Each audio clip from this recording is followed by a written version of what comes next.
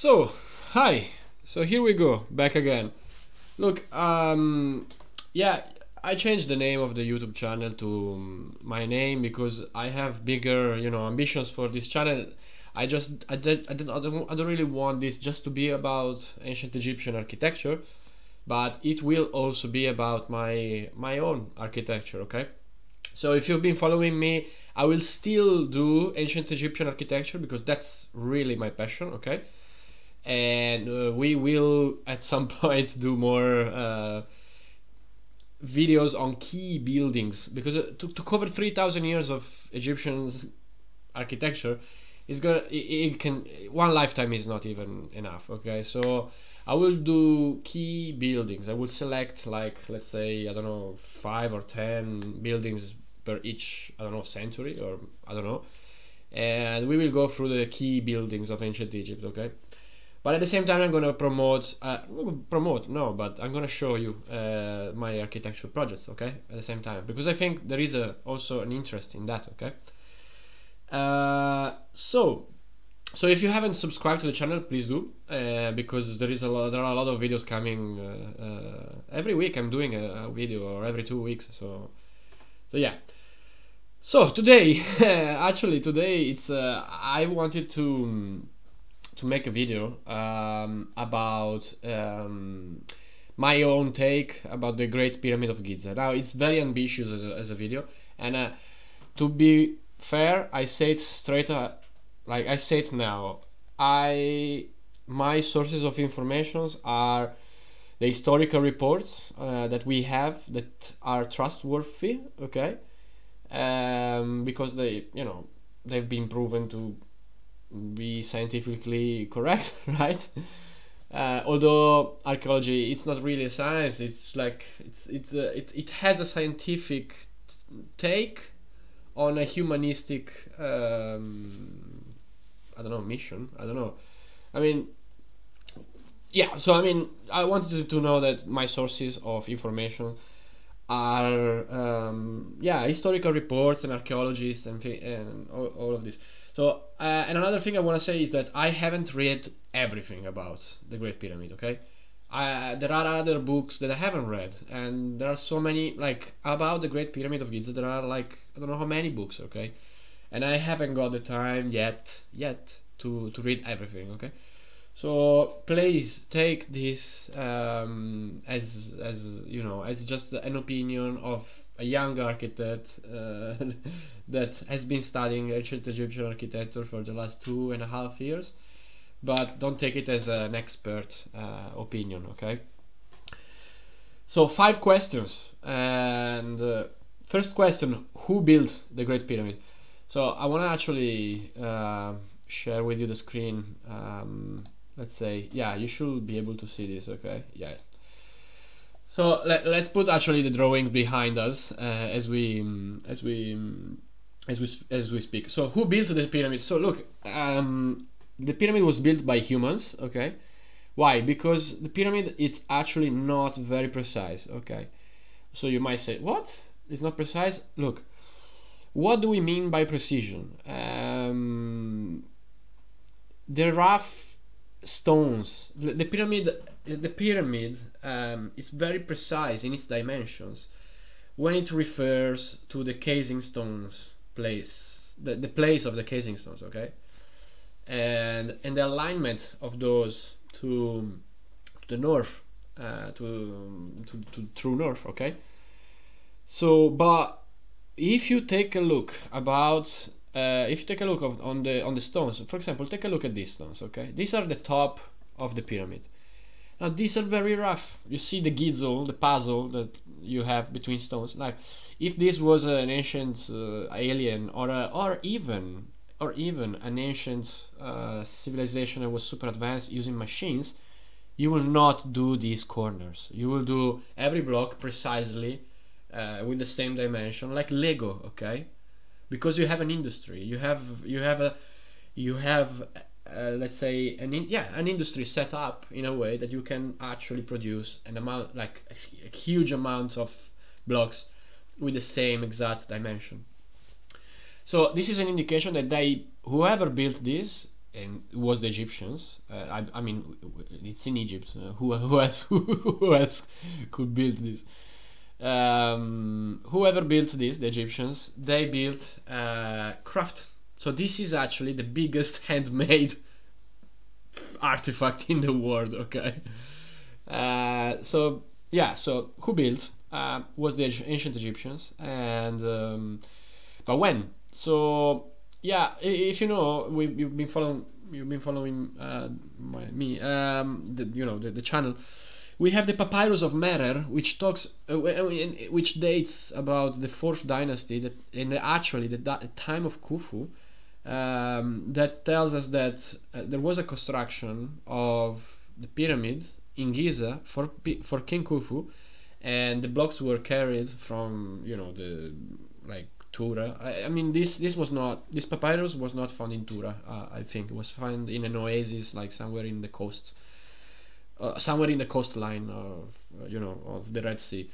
But so we have one document, which is this Papyrus of Merer, which says that the pyramid was for Khufu, and blocks were carried and transported from that place to Giza. Okay, so I mean, what else do we want? What else of a proof we want that this was done by the Egyptians at the time of Khufu? Now, there are graffitis inside of the pyramid, on the so-called relieving chambers, although they don't really relieve much, which is these ones here, These are the relieving chambers, and not in the first chamber, this one here, is Davison's chamber. It's not, that's empty, but I will actually look, because it was found by Davison, right, in the 17th century, in the 1700s, and it was found empty without any graffiti, and people say, oh look, that's the reason why the graffitis that were found above were a forgery, because the first one was never found. So I will argue that the bat, the bat that lives there, and that chamber was found full of damp by the bats. I will argue if that actually will not corrode the surface of the stones a little bit, just enough to get rid of any possible graffiti. But anyway, that was not fun. But Howard Carter. Oh my god. Oh gosh, I forgot the name. Howard Weiss found graffitis on those blocks above, on those chambers above, and those graffitis, they are believed to be genuine, and I believe they're genuine, because first of all, you have many. Second, Weiss could not have known the what was it called, the Horus name of the pharaoh, okay, by then.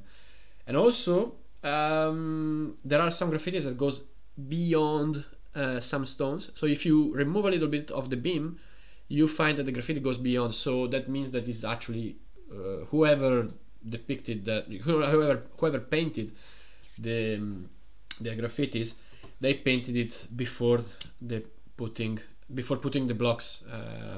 So those are original graffitis. Okay. So yeah, I mean, who built it? The ancient Egyptians in the 4th dynasty. Now, how was this whole thing built? Okay, that's a different story. So I'm not gonna give you a full picture. Okay, so as you know, the pyramid sits on top of a little bit of a hill here. There is a little bit of a hill. Okay, so they let's say they cleaned the area of the base. Okay, they leveled it up using some sort of water system, hydraulic system, to make sure that everything is flat. Then they started from the east side, which is the most accurate to true north, and then they proceeded with an orthogonal way to build the other side. Okay, because they couldn't measure the diagonal, because there is a hill in the middle. Okay, so they proceeded orthogonally to that side. Now it's absurdly accurate, okay? Like, it's true, it's unbelievable, okay? But I mean, if you got enough people and you've been building pyramids for the last 200 years, well, maybe you can figure this out, right? To be honest, this is the only one that is as accurate, right? The other pyramids are not as accurate as this one. So the great thing about the Great Pyramid of Giza is that you have so many things combined here, and so many, you know, unique features, such as the accuracy of the alignments to through north, such as 3 internal chambers with 3 different levels and shafts, and like it's truly a unique piece of architecture, and which I don't think it's ever been surpassed in our human you know, history. You know, it's I believe this to be one of the most poetical places in the world, and I believe this to be one of the you know, like, it's a magical monument. So how was this built? So as I say, they laid the foundation, then they started to build the first layer, and then they were, I mean, whether they used ramps, we have found ramps on the Pyramid of Second Ket and the Pyramid of Sela and other little pyramids, that we have found some ramps, okay? So they actually used ramps. They knew how to make ramps. They actually, you know, have the causeways. They used ramps for sure. Now, what was the shape of the ramp, and what was how, like, what's the layout of the ramp? Was it an internal ramp? Was it an external? Was it a spiral? Was it like a lot? We don't know. So it's probably they use the ramp, but my take is, I think that this might be crazy for you, but I think like Herodotus might be right. They might have just you know, lifted the stones with timber or wood structures, right? So I know it sounds crazy, but I've been in Giza and I've seen how steep these pyramids are. A ramp, it will really, it's absurd. If you go to Giza and you see the pyramids in front of you and you imagine a ramp going all the way up to the top, it's impossible. So anyway, I'm with Herodotus with the now whether they use 100,000 people, I mean 100,000 people is impossible, because it's 1/10 of the population of Egypt by then, and also I think it's impossible to put 100,000 people on the line for like 30 years, you know, or whatever. Yeah. So how was this built? Then how did they lift the blocks of the King's Chamber, right? These blocks here are the granite blocks, okay? The only granite blocks that are in the Great Pyramid, and yeah, these are quite heavy blocks. So let me go through the actual. Yeah, so these drawings are from Maragiolio Rinaldi in the 60s, okay? They are one of the most accurate we got. So I don't know how they lifted these stones and how they put it in place, especially when we are talking about like 50 meters above ground, okay? Or more. Give me a sec. This chamber sits. No, it should be about 50 meters. Yeah, because it's lower than the center of the pyramid, isn't it? Yeah, it's around 50 meters. Anyway, so, and also the blocks of the Grand Gallery. So, and the cool thing about the Grand Gallery is that some of these blocks are really huge. Like, it's really like, they don't, Maragiolio Rinaldi, they don't show here the actual the joints, okay? But yeah, I mean, these blocks are quite huge, and some of these blocks like compete in weight with the granite blocks of the King's Chamber. So guys, I don't know. I don't know how, if anybody has an answer how they lifted these blocks. I mean, yeah, okay, they might have used ramps about this height, about 50 meters here, okay? And then they proceeded with the wooden, lifting with wood, structures. So yeah, let's say that they use the ramp. Let's imagine they use the ramp from the level of the king's chamber to the ground. Okay, so it's like 50 meters, and to go to 50 meters you need a long ramp, but I think that could be feasible. Okay, and then the rest of the pyramid they would actually have built with layer by layer, little by little, But anyway, there is a problem with the time, obviously. Like, 2.2 million blocks of stones in 24 years. It's quite of an accomplishment.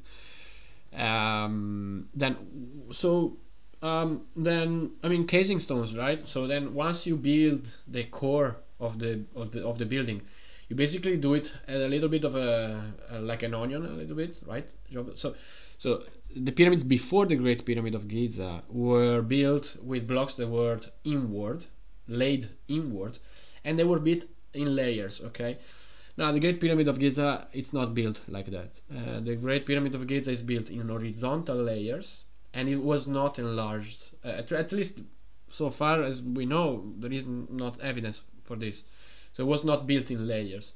It was built really like layer by layer, or horizontal layer by layer. Okay,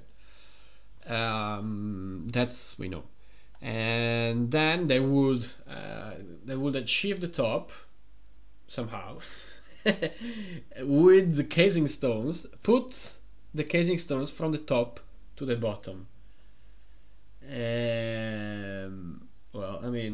And they did it very precisely. Like, if you see the casing stones of the bent pyramid, boy, that's outstanding. The accuracy.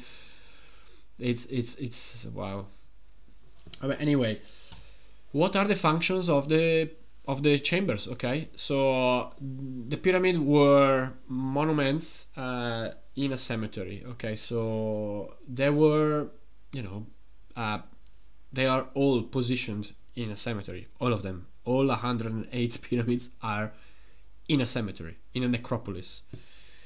And around the pyramids are mastabas with burial chambers, with people depicted like death, And the pyramid of Djoser has Djoser depicted there with bas reliefs, like hunting and happy in the afterlife. So that was a tomb. Whether the Great Pyramid of Giza was a tomb or not, so far I believe it was a tomb. Whether or not we actually found the final resting burial place of King Khufu, that might be a little bit of a debate. Okay, so, and why I say this? Well, this looks like a burial chamber, right? It's actually, and there is a sarcophagus there. So, and this also looks like a burial chamber. Although we have reports that says there was a sarcophagus here, but then, we are not sure entirely if that's actually the case. The Queen's chamber was actually plugged here. Okay, was found plugged, and then they went inside. So it was not accessible. Okay. And if you can imagine here, this part here would have been plugged, so that the only accessible part, well, first of all, the pyramid was not accessible. And now you might say, well, why? You wanna do offerings? The offerings were made in the temple, in the mortuary temple, okay? And all the rituals were made in the mortuary temple. Now, so what do you need the pyramid for? You need the pyramid to put the body of the pharaoh. Well, why 3 chambers? Okay, so normally they would bury the body of a pharaoh back in the times like of the first dynasty under the sand, and then putting like timber, like wood structure on top, and then that's it. Okay, with a mud brick, classic mud brick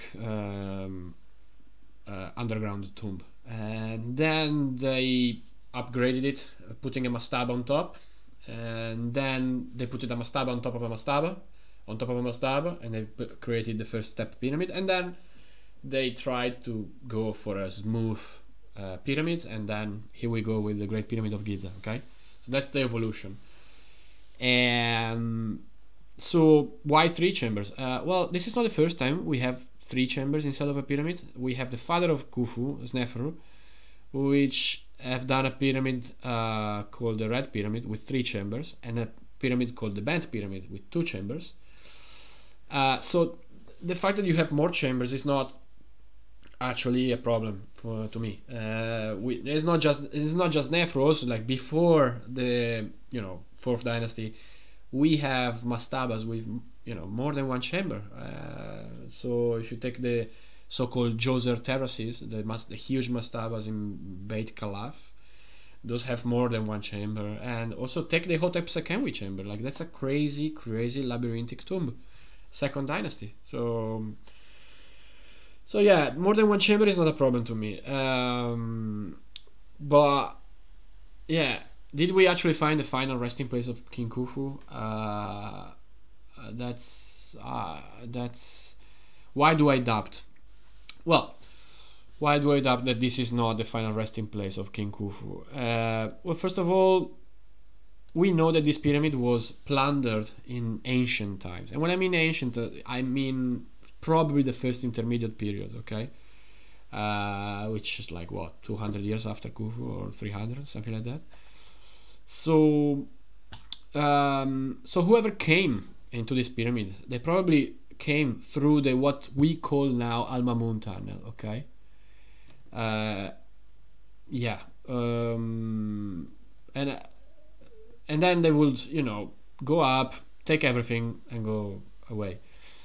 The argument is that the tunnels are so small that eventually you don't have any treasure that would be small enough to just bring it out. But I think people are just you can just, I mean, like,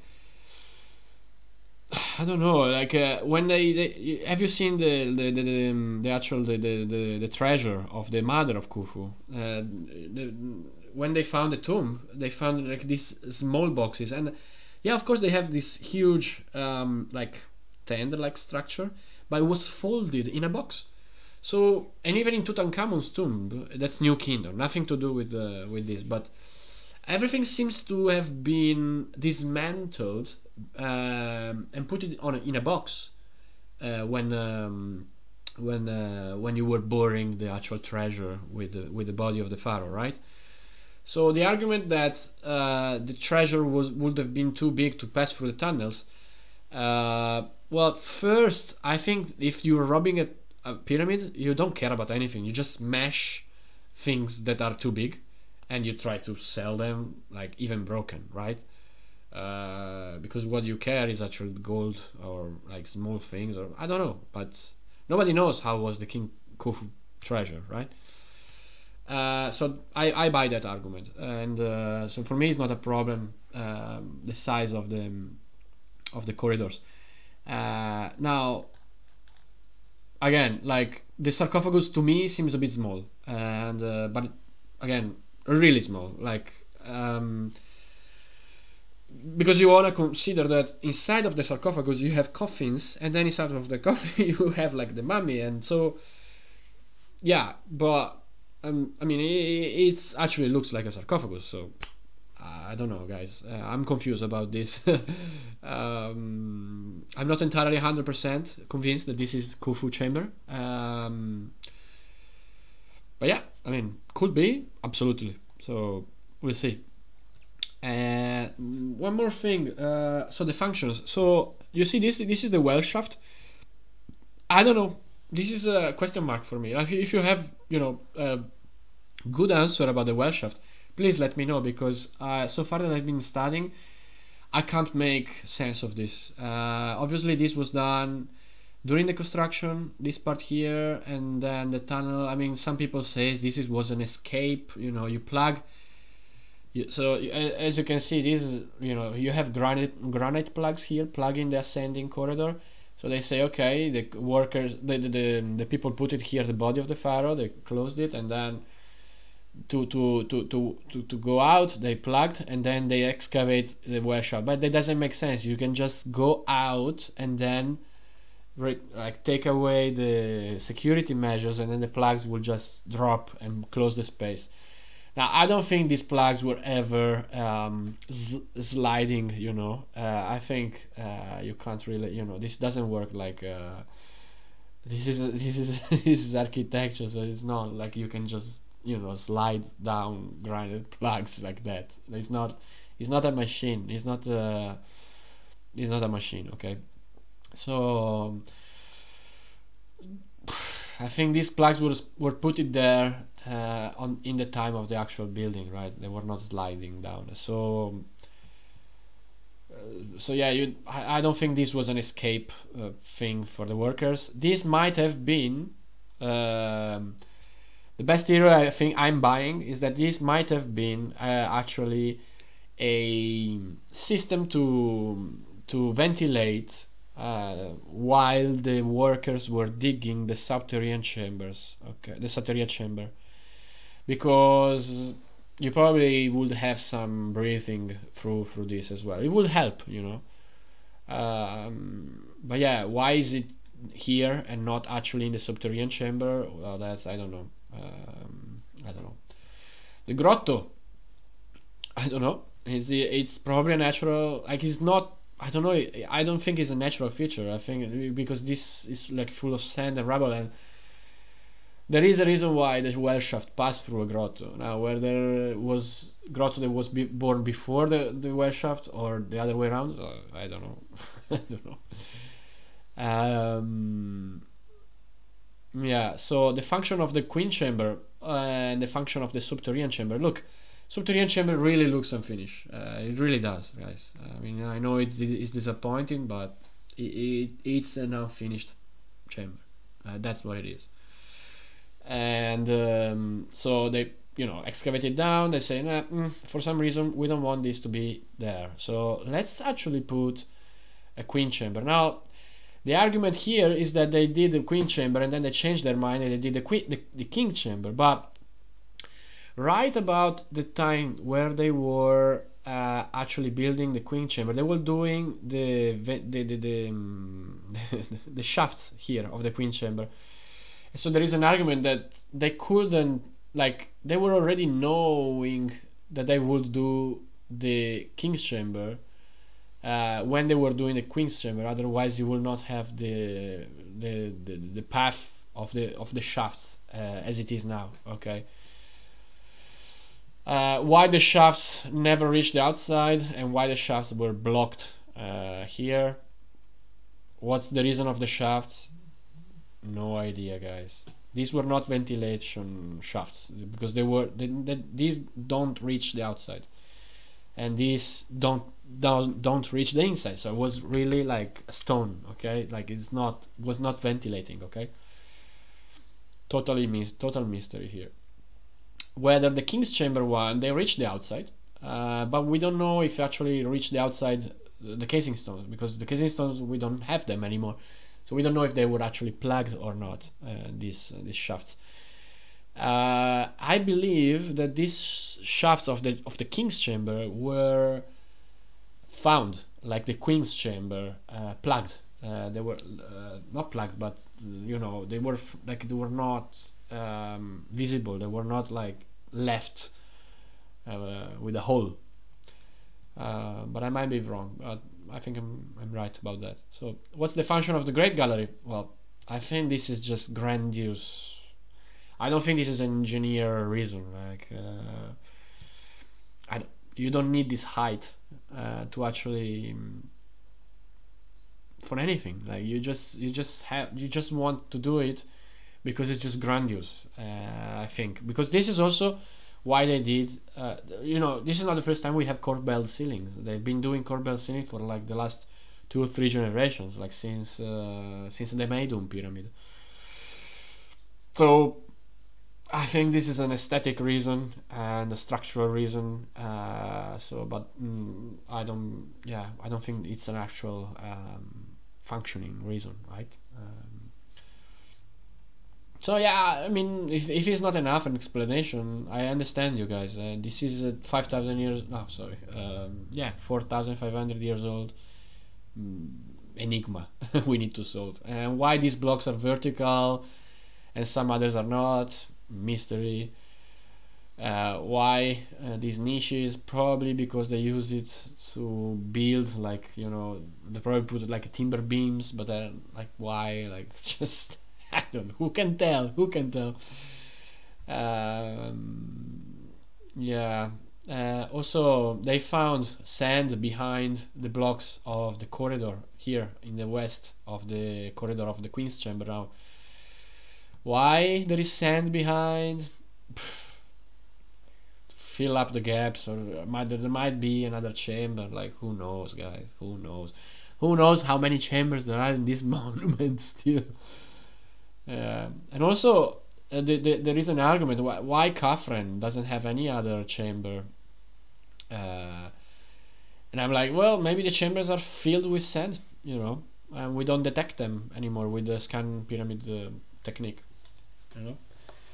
But anyway, so who entered first in the pyramid? So we have a report by an Arab guy. I don't remember, Al-Makrisi maybe. I don't remember the name of the Arab guy, but he tells that Al-Mamun digged through an existing breach. And also we have a papyrus, the papyrus of Ipoewer, that says it's a Middle Kingdom papyrus that states that the pyramid was looted in ancient times.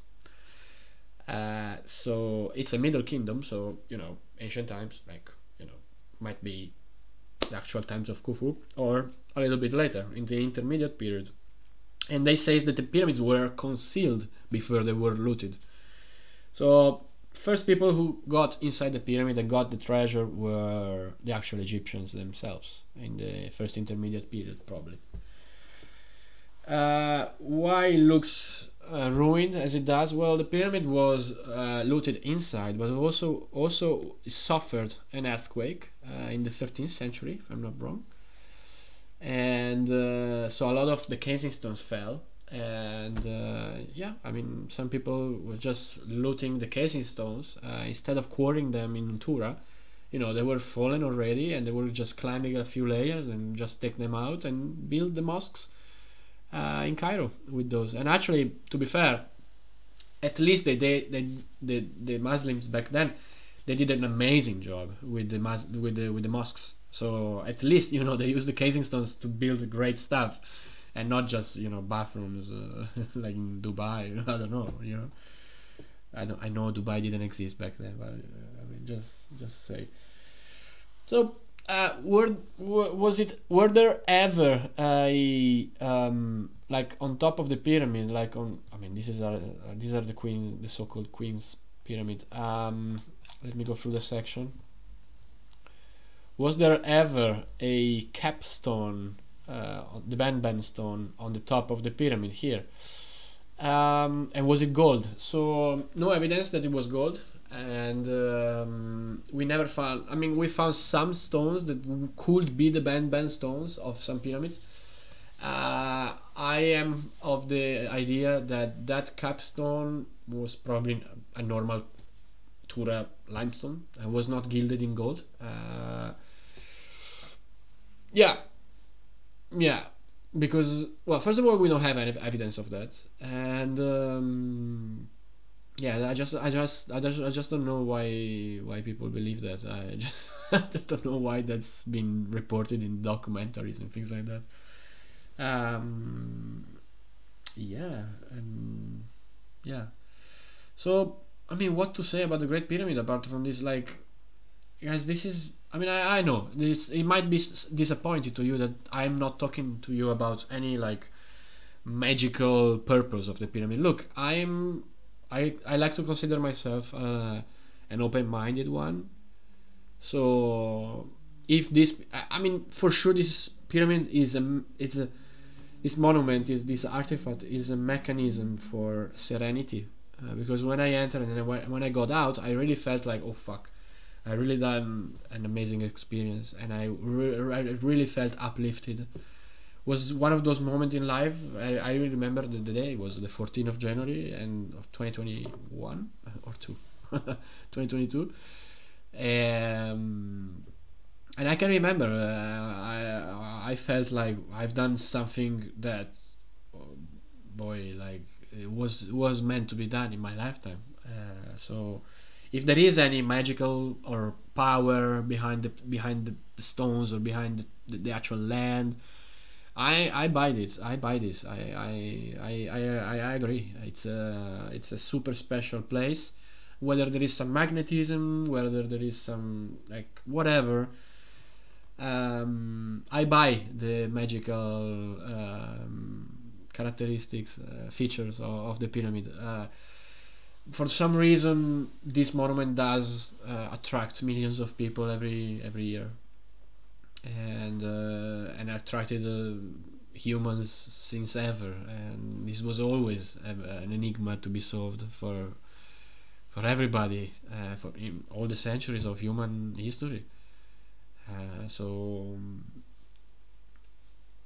if you have read the book of the Alchemist, even in that book, the pyramids are like a sort of a pilgrimage place, in a way. So it's just, yeah. I mean, I don't know what to say more. I mean, I know there are other features I can explain to you, but I don't. I mean, the portcullis as well. Like, there are so many other features that I can go through, but I don't know how to explain the whole thing, right? So it could take like weeks or months. um, so yeah, I think, like, I've been answering a little bit what I could, like 5 questions at least, and I hope you're happy with this. And look, I don't know what else to say about the Great Pyramid. Honestly, I might just conclude the series of episodes of the Great Pyramid here today, and we can move on, because it's been a long time we've been doing the Great Pyramid. So I might just do the next episode. I might just do the Khafre Pyramid and the Valley Temple. I mean, look, I'm not gonna go through the Sphinx. It's just too much.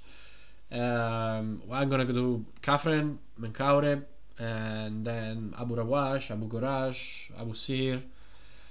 Yeah, it's gonna be it's gonna be still a long time before we finish the Old Kingdom. I spoke with Chris Norton just very briefly about a possible podcast with him, and we agreed that I need to study more before I can actually have a podcast with him, because before you can actually, like, because if you don't, it has to be an exchange, right? Yeah, so you want to be able to have a conversation with a super archaeologist. So I want to study more before I actually do the episode with Chris Norton. So yeah, I mean, I hope you're happy, and I'll see you soon. Bye bye.